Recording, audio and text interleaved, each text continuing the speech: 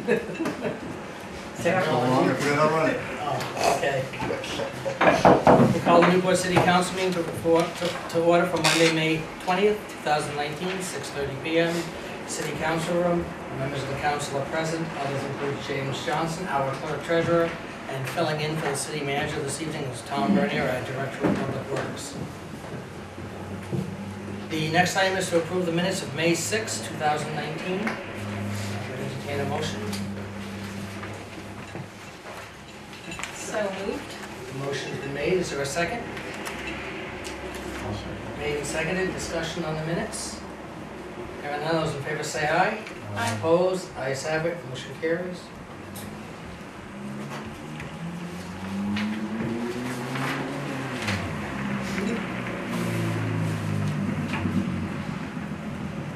The next is comments by members of the public. We have Pam Ladd's events policy. Just for the council's information, just for everyone's information, this is going to be an agenda item for next meeting. It was not put on tonight's agenda because I wanted to give people plenty of time to be able to review the policy and to chat with people. And so that's why it was not on the agenda for this evening. I just wanted to allow plenty of time because in the past we've been informed that sometimes we move too quick on things. So that's why it's not on tonight's agenda. But the first one is Pam Ladd's regarding the events policy. You have 2 minutes. Thank you. Are you timing me? I will time people, Okay. yes. I'm not going to be long-winded. The events policy, I put that on knowing that it wasn't on the agenda tonight because there are other things that I would like to be considered or to have people consider. Since I've lived in Newport, which is 10 years now, there have been several different studies, all of which have talked about the importance of having events. Events with the purpose of welcoming people downtown. What I'm seeing is not welcoming, and that's really sad. The events are challenging because first you have people present here, which is pretty brutal. It's not a warm, inviting, fuzzy experience. They are asked about their fees. They are asked about, are they only catering to Newport people? That's really unwelcoming, actually incredibly disappointing. And it does not make people feel as though they want to subject themselves to that. That's really a shame, particularly as we do need to have people come down. The more people we have come downtown who will then spend money here, the better. So I would ask that whoever's looking at this council policy includes facts like that, includes looking at fee structure, some of which makes absolutely zero sense. Any of us can park in Gardner Park next to where the information centre is. We could park there overnight if we wanted, and yet you told Green Mountain Farm to School that that would cost technically $167 for 2 hours. That makes no sense. That's, to me, sitting here, standing here, looks like moving money from one slot on the budget to another. That looks about as useful as the strategy that they had out on the water where they were double dipping, your words, for the buoys. Remember that? It doesn't seem any different to me. For something that we know is free, because we've already paid for it as Newport residents, that makes no sense. So I just ask that you factor that in. Thank you. Next we have Bruce James. Thanks, Mr. Mayor. Just want to give you a quick chamber update. Good news is we've got permission from the state to use the green space down here, and the first event that we're going to do is St. Jean de Baptiste Day celebration, June 21, 22, 23. We'll have some music, some jazz, some music Quebecois. I would ask the city to make some welcoming statements, maybe put something out that says welcome Quebecers, or whatever you want to, whatever the phrase might be that you feel is appropriate. And let's try to do that. I think that what we're going to try to do is go with a picnic on the waterfront motif, and so to get people into town, and that of course with St. John de Baptiste Day it's a big Quebec holiday. The first excursion train is coming July 13th and departing the 14th. And the second excursion train that you know that we said last time we're going to try to get two is going to come September 21st and depart the 22nd. So I think that's great news. One of the things that we've heard throughout sometimes is that the question about whether downtown merchants support downtown events. And so we have this statement that I'll leave off with you. It's 28 downtown businesses on Main Street, which are actually all the businesses on Main Street that are supporting the events. They want more events, they want those events, and this is all done with the fact that we would be increasing the economic viability of downtown, and hope that that helps out with the decision-making process. And lastly, on the events policy, I think that it is very important that that the city not throw impediments in the way of creating events. None of us are professional event people, meaning we don't create events professionally. We're all volunteers, and we need as much support from the city as possible, and I would love to be able to work with the city that says, what can we do to help?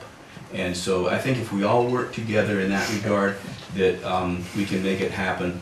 And I would ask you to look at that. And with that, I don't have anything. That's my chamber update. Thank you very much. Next we have Andrea Carbine. WOW events. Vero and I are going to speak together. I'm Andrea Carbine, and this is Vero Rancourt, and we are the producers of Wednesdays on the Waterfront. We're here tonight for a couple of reasons. Number one is to dispel any rumors that might have been floating around about Wednesdays on the Waterfront. We're also here to support an event policy that does not dissuade volunteers such as ourselves to bring events to Newport. The events policy that you are considering does dissuade volunteers such as ourselves. We perceive Wednesdays on the Waterfront to be one of the best events that has happened to Newport in some time, in the recent past and in the last couple of years. Continually, we hear this from business people, visitors, and community members alike. The idea to create a space where community members can gather to socialize, break bread, and listen to music, all while enjoying our beautiful lake, is needed and welcomed by our community. The fact that our community sponsors this and supports this financially to keep this a free event is beyond words. This event is for everyone, and yes, Wednesdays on the Waterfront is happening. We have not asked the city to lease the green space, as we were told there were no interest in doing so. So we have now all our permits all set from the state, and we're excited to have another large crowd of concert goers. We have spoken with BGS. We understand the policies surrounding the usage of the site, and we will abide to those policies. Finally, we do have some concerns and questions regarding the new events policy slated to be voted on the next meeting. While we've been able to navigate the current policy with little issue thus far, we feel that if you truly want events to come to Newport, the more difficult you make the policy, the less events are going to come here. Our main question regarding the proposed policy is that if we go through the state in the future, like we're doing this year, and we don't request any services from the city of Newport, we should not have to fill out any paperwork in regards to the events policy, as we are dealing with property from the state. I'm just wondering if that is a correct statement. Having an event like WOW brings residents from Newport and surrounding communities as well as visitors to Newport. They go to restaurants and shops while they're here, and some of the bands that we've had in the past, we know that out-of-town guests have come, have stayed at hotels and local campsites. We should be embracing our visitors that are coming to Newport. We have had monetary support from surrounding towns, and it is evident that these towns support us and local events that provide such amazing opportunities for our NEK kingdom and community. We are eager for our third summer of Wednesdays on the Waterfront, and we hope that you are too. We hope that we can all be positive, move this city forward, and make this area flourish. Thank you. And we have Penny Thomas. I have the events policy here, and I don't really understand it. I don't understand what third party is. I don't, on number 5, I don't understand what addressing a recognized community need is. How is that determined? And number 6, under policy, it says return on investment measured by economic impact. How is that determined? Number 7, event organizers' experience, qualifications, responsiveness, promote a positive relationship with the city. What does that mean and who determines that? I mean, I could go on. I have a lot of questions and I really don't understand the policy. And I would like to suggest that whoever is writing the policy, my understanding is Melissa and the city manager and the Parks and Recreation wrote this. I would like to suggest that it be considered that those of us who are involved as volunteers in putting on events be allowed to work with the team that put the events together, put this policy together, which I do not understand, that we be allowed to have comment into this policy. Thank you. Very good, thank you. Did I make my 2 minutes? The next meeting will be a lot more discussion regarding the policy and a lot more time regarding the policy. Well, Mr. Mayor, may I say something? Yes. Well, I'm worried that that's too late, that when the policy is drafted as proposed, that trying to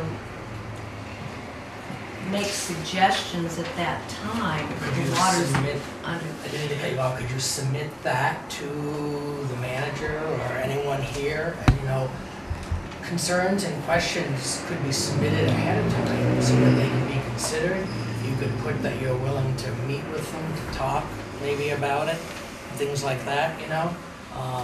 But it's helpful if you submit them ahead of time. I'd be happy to do that, thank you, good thinking. I will write down my questions and I would like to be involved, and I think that there might be some other people who would be interested in involved, you know, the public and those of us who are putting on events. I don't want to be by myself doing it. I mean, I think there are some other people who, I'm seeing some heads go, who Yes. would be willing to be involved. So I would also recommend that anyone, because I've heard impediment, obstruction, unfriendly, those types of words, which are not helpful particularly. So specifically, what is specifically in the policy that is an impediment to you? What is specifically, that's in this draft, that is specifically an impediment? What is specifically a barrier? What is specifically, whoever needs specifics, not generalities. So what, in your experience, when you did an application last year, what was the impediment for in that policy process, you know, the application process? What was the barrier to the process? So the specifics of what you experienced or what you see, what you actually see that is the impediment would be helpful. Okay. Very good. Is there a draft copy of the proposed policy? I have one here that's all marked up. I don't have it with me. Is I don't have it with was it put online? We can find it online. I think it's Because online. here's mine right now. Oh, I mean, I that's. haven't been to the website, I get everything in It's- paper or whatever, I don't What? tend to go to the Okay, you website. can do. I'm assuming it was Where put do on you- there. I have one if you want to take pictures of it. Oh, I can just get online, that's fine. Thank you, Madam President.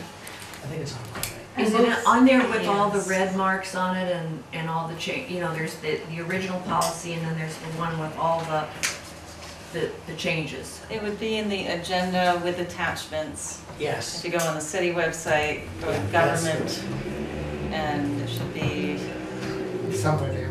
I have to be, because I never go to the website. I get the information, you know, in a packet or whatever, I tend not to. there's also a link on my Facebook page. Oh, Like, okay. my council Facebook page has a link to the revised policy. Oh, perfect, okay, thank you. Okay. Very good, thank you. Just be sure to send, I would highly recommend taking Melissa's advice and sending the information ahead of time, the questions, concerns, because this, and then come to the next meeting, June 3rd, June 3rd, with additional questions, maybe, comments, but Is that too late, though? I mean, would the council consider we may be having... having a vote that night, because this is a policy that is being updated, we may or may not. I usually put possible vote on the agenda. If it's a hard vote, yes. If not, I put possible. And I would probably put that as a possible. If it's something we're definitely gonna vote on, I always put the word vote, knowing that it's something we have to vote. But if it's possible, like the last agenda, I think I had possible vote on that policy and some other things.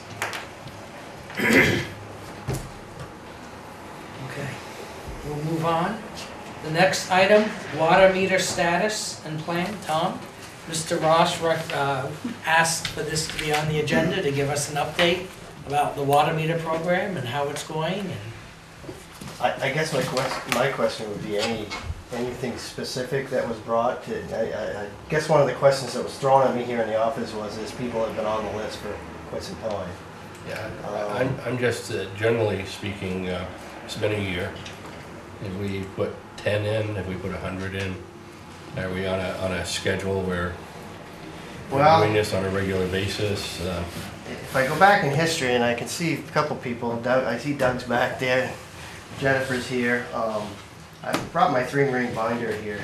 We first had our first water meter committee back in 2009. And then we set another one up in May of 2015. Since that time, of course, in between we had the 100-meter test pilot to figure out what residentials were using.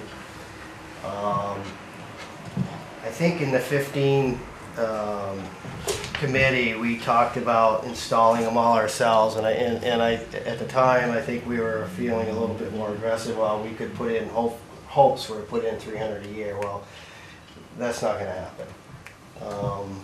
So go back to 2016, we put in 74. Mind you, we only have the 3 guys at the wastewater plant. So they run wastewater, 12 pump stations, the water system, and meters. 2017, they put 109 in. Last year, they put 117 in. And to date, they've put in 48 right now, currently. I think, like I said, our hopes were to put in 300, and in the last couple of winters, we usually take some of the guys from Public Works and set up a crew with those guys, but unfortunately with the couple of winters we've had, we had no chance to do that. Okay. There are some people on there, and I know these are all the ones from this year I've logged in already. Pedro, they've been struggling calling people. There's a lot of people that were on the list that have sold the place or don't own it, so they can't request the meter if they don't own it, or they were in an apartment, or they've called multiple times. So we've set this up now so that they're putting it on the door, trying to get a hold of people. We can only try to call, and if they don't call us back, they move on. But I think for the 3 guys that we currently have working on it, they're making good strides, but we're not getting where I'd like to see us be, quite honestly. To bring up the issue, when John Ward was still here, and this has been hashed around for forever.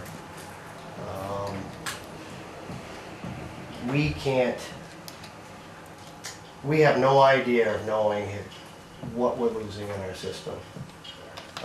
We'd love to do an audit of our system, but with only, say, 500 meters out there right now, we still need at least about 1,000. We have no idea if we're losing any water, which I'm sure we are, and to try to tighten up our system. We get charged by the state of Vermont for every gallon we produce out of our system, out of our wells. And people aren't using it conservatively. So I'd love to, since you brought the issue up, to bring it out on the table again, because I'm an advocate to meter. We're all metered for our power. If you want to leave your lights on all day long and pay extra for your power or whatever, that's your prerogative. But we're getting to a point where I feel it would be to our best benefit to have everything metered.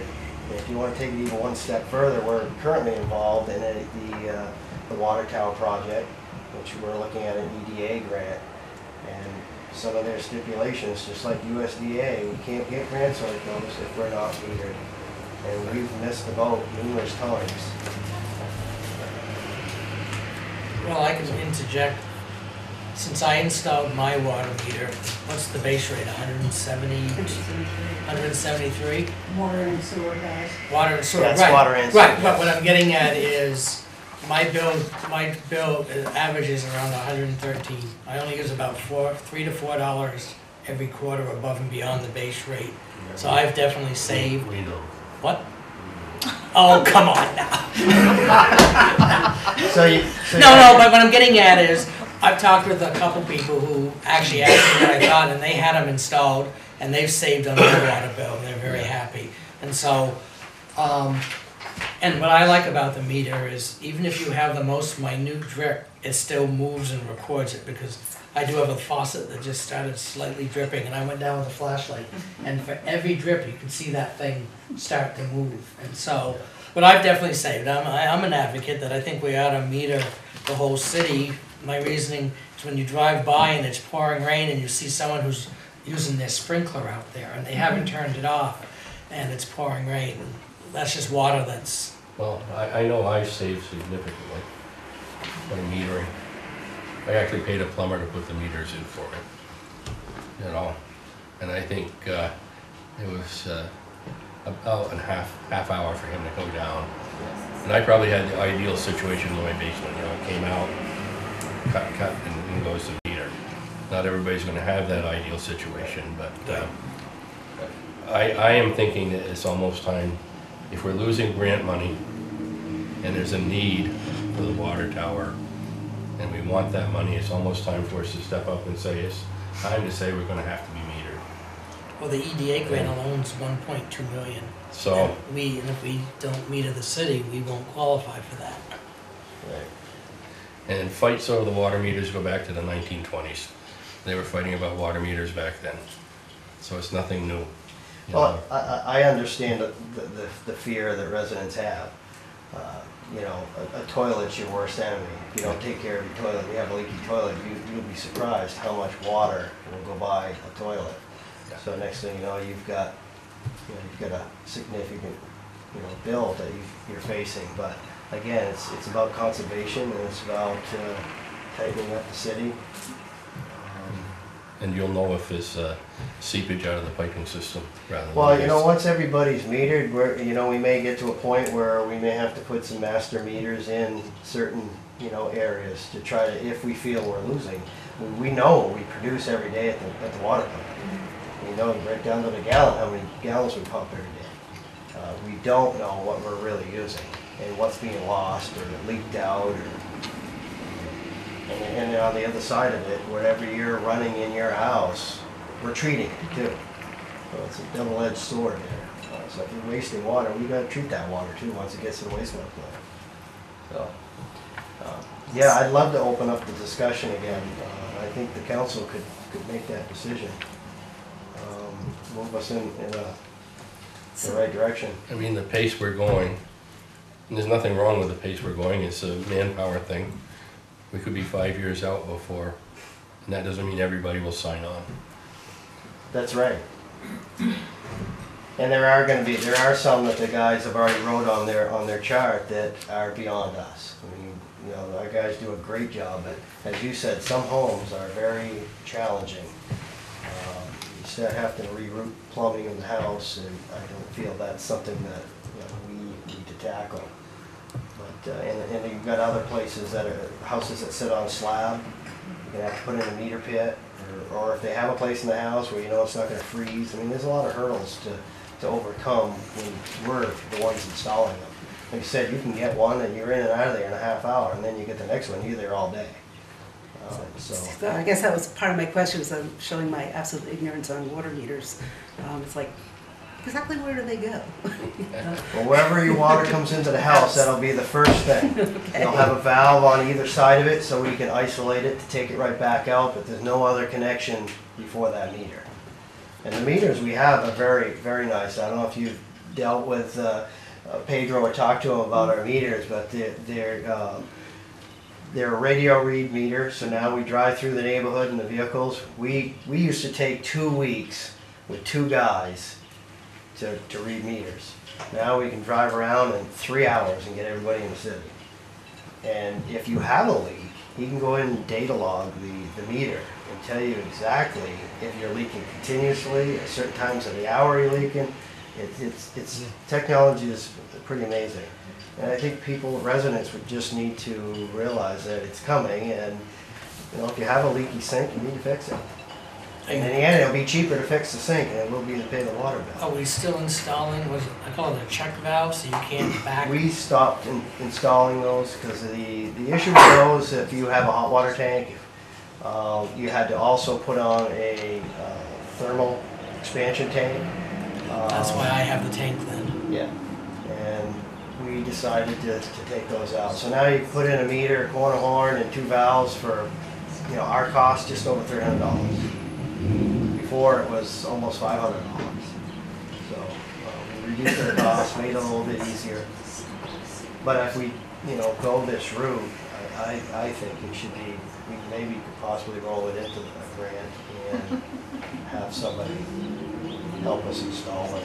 So within a year or two we have them, not 6, 7 years out, we're still trying to struggle to install them. So. Any idea what the total cost would be if we had to shoulder the whole cost to finish metering the whole city? I'd have to come up with that number. I'm pretty sure we had a ballpark number somewhere in my files here. If you were to hire it out, you're probably talking $800,000-900,000 probably. Just top of my head. We knew originally we were looking at like $1 million project. We have installed, say, 300. What's the life cycle of the meter? Like the one, say, my house, I've been in since... 25 years, 25 years, depending on the meter. Okay. And a lot of them, you can replace the guts in them, so you can replace the guts out of them and put them back into service. So it'll outlast me, that's a good. Well, that's what I hope not. 25 years, yeah, it will. No, I was just curious, because we're gonna have, once you do meter the city, you're gonna have to eventually get into that replacement mode. Or a maintenance mode, replacement, so the ones you've installed that's been in for, I think mine's been in 5 years, maybe now, 4 years, since we first did the test cases. Yeah. Eventually that'll have to be coming up down the road. That's why I was asking that question.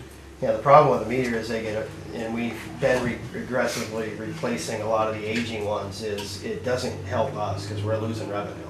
They go to the homeowner or the business. When they start losing their life, we're losing money.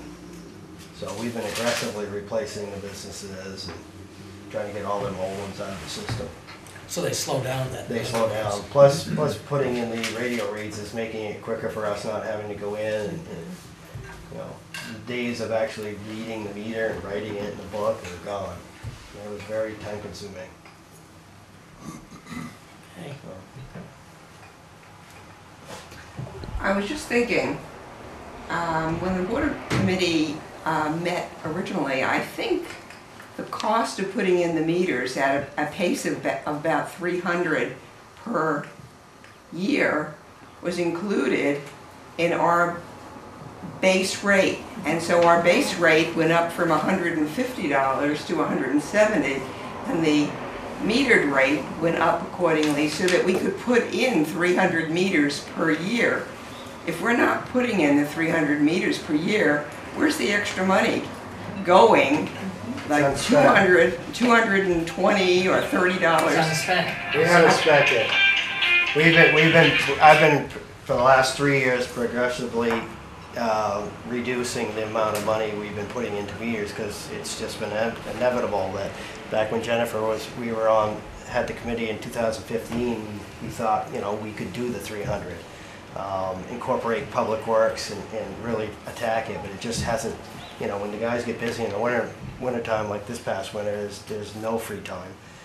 So there's 230 meters worth per year of money that you have in a sunk fund of some kind? Well, last year we put in, what did I say, we put in last year, 117 out of the 300 we guessed, so yeah, there was money that was unspent. We bought still have meters, it? we bought the parts, well, obviously, I'm not the money guy, but yeah, we didn't spend it. Yes, Jennifer? Just two things, having been on the committee. We were dealing with ballparks, so it was our best guesstimate that that money would go for the goal for meters, and not all of it was out of the users. Some of it was coming from the city of Newport. And, you know, our facts were not, you know, solid total facts. The other thing is costs have gone up, and there has not been an increase in the water rates. None of the rates have gone up since we established the new rate system. So technically the money is still in the system there. It has prevented us from having to raise the rates. And, you know, ended up with the meters, which were going to be subsidized almost fully by the city. So I think, you know, the money, there's not really spare money, unfortunately. Okay. Well, that's very helpful. Thank you. Yeah, thank you. Any questions, Lenny? No? Okay. We'll move on. New business, I have one item that was brought in today. It is the annual 5-year certificate of approval for the location of a salvage yard.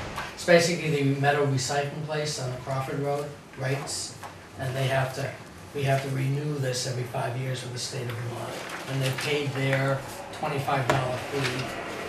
And so what I would entertain a motion is to approve the certificate of approval for the location of the salvage yard. It's meets the zoning, it's in our zoning area up there. You know, it's a big metal recycling facility if you go out the Crawford Road. If you go out from the access road, it's on the left-hand side. Yeah. And so we would need a motion to approve this. I would just ask, there was conditions on the permit when it was issued. Did anybody verify they were meeting their conditions? This just came in today. I mean, I don't know when it's due for the state. I know it's something that the council's been renewing every 5 years, and I'm assuming Charlie is on top of it.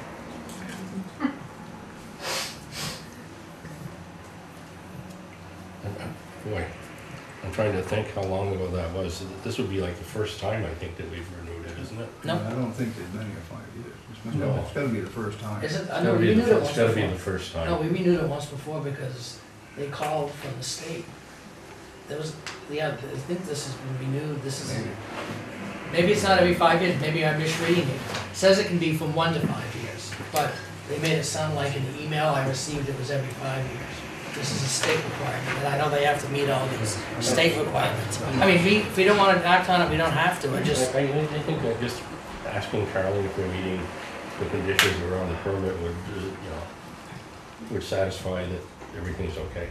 okay, so we'll just hold off then. 'Cause I'm pretty sure there's things dealing with how many cars and external storage and stuff up there.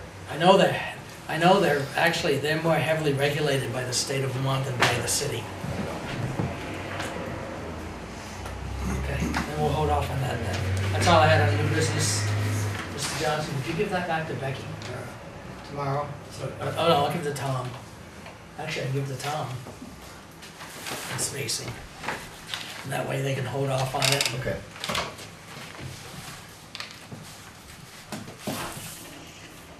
So we'll touch base with Charlie too. Do you want to check with Charlie? I can check with Charlie. Thanks. Okay. I know it's great to have them there. Get rid of a whole bunch of stuff at my house that I didn't know how I was gonna get rid of it. Brought it up there and they actually paid me. All right. New business, Mr. Johnson.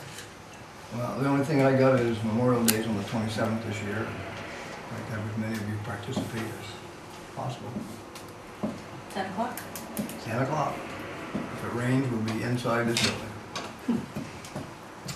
If we get started and it rains, Sticking it I'm gonna out. go. Suck it up, buttercup. Anything else? That's it. Any new business? Any new business? Anything? Anything? Okay. Old business, Mr. Johnson? No. Old business? Any old business? Old business? Any old business? Then we need a motion to, the next council meeting will be Monday, June 3rd, 6:30 PM.